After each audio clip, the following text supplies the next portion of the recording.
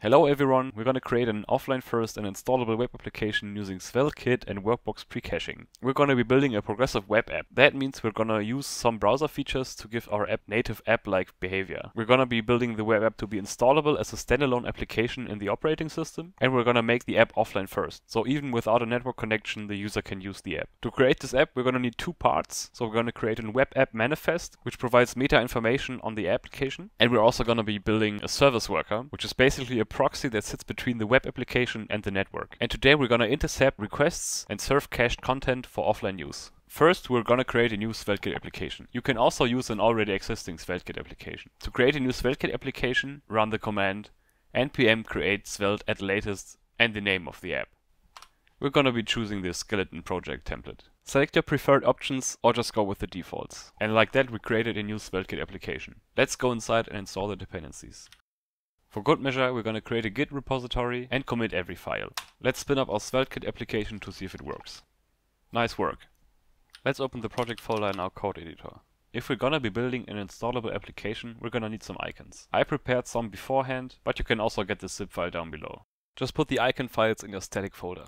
Next up, we're going to provide a web app manifest. Create a new file in the static folder called manifest.json. Create an object with the following properties: name, short name, start URL, which is going to be the URL that the app icon opens. Display, which sets the preferred display mode. Here we're going to set standalone to make the app look and feel like a standalone application. Theme color, background color, and an array that describes the icons.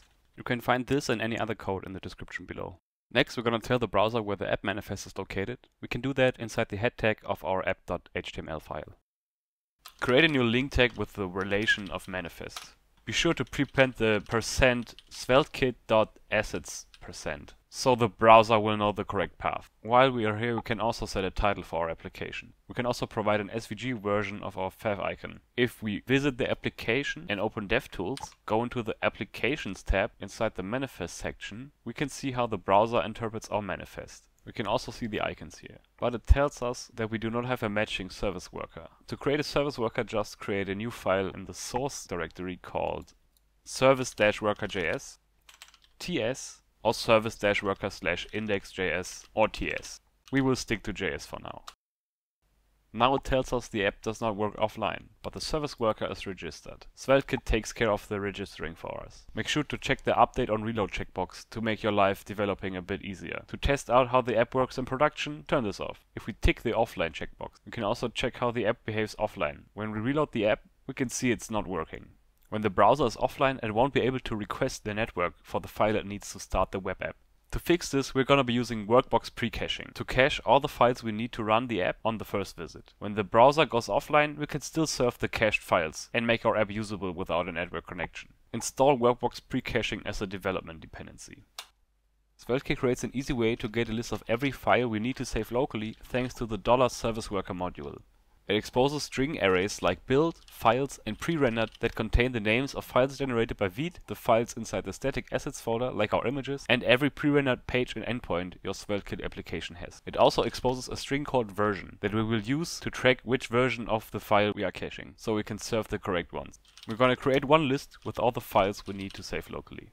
Workbox-precaching expects our list to be an array of objects, so we will use map to create an object for each entry. Set the key URL to the string and set revision to the version from the $service worker module. And now just call precache and route from workbox-precaching with the cache list. Because workbox-precaching uses some dark magic called process-env node-env, we're going to have to define this in our Vite config. Open the Vite config.js file and add a key called define to the configuration object. This is an object where each key gets replaced by its value. Here we're going to replace process.env.node-env with the string production. It is also important to note that if your web app requires data from the network at runtime, you will need to explicitly handle it to provide a usable offline experience. If you want to learn more about different approaches we can use to provide data offline even at runtime, let me know in the comments below. In this guide, we will only provide the web app itself for offline use. We can use the Prerender Page option to make these pages available offline, but this only works at build time. Since our start URL is going to be the root file, we will pre-render this route. We can pre-render this route easily by creating a new file called +page.js in the same directory as our +page.svelte. inside the file, just export const prerender equals true. To test our app, we need to run the production version because SvelteKit doesn't pre-render the pages in dev mode. To run the production version, just run npm run build and npm run preview. And now we're done! Workbox is gonna pre-cache the files and also serve them when the browser requests. This makes our app work offline. You can also use this button to install the app in the operating system.